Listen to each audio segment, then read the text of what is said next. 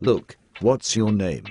I got his name's Vincent, but what's yours? My name's Pitt, and you ain't tucking your ass out of this shit. I just want you to know how sorry we are about how fucked up things got between us and Mr. Wallace. When we entered into this thing, we only had the best intentions. Oh, I'm sorry. Did I break your concentration? I didn't mean to do that. Please, continue.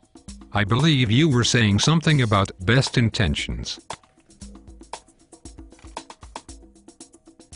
What's the matter? Oh, you were through anyway. Well, allow me to retort. Would you describe for me what Marcellus Wallace looks like? What country you from? What? What? Ain't no country I ever heard of. They speak English in what? What?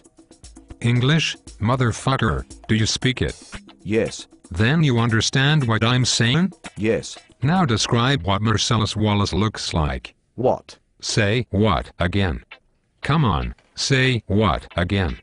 I dare ya, I double dare ya, motherfucker, say what one more goddamn time. Now describe to me what Marcellus Wallace looks like. Well, he's black. Go on. And he's bald. Does he look like a bitch? What? Ouch. Does he look like a bitch? No. Then why did you try to fuck him like a bitch? I didn't. Yes you did, Brett. Yes, you did. You tried to fuck him. You ever read the Bible, Brett? Yes. Good, because there's a passage I got memorized, seems appropriate for this situation. Ezekiel 25:17. The path of the righteous man is beset on all sides by the iniquities of the selfish and the tyranny of evil men.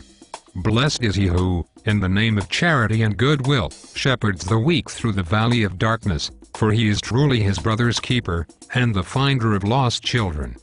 And I will strike down upon thee with great vengeance, and furious anger those who attempt to poison and destroy my brothers. And you will know my name is the Lord when I lay my vengeance upon you.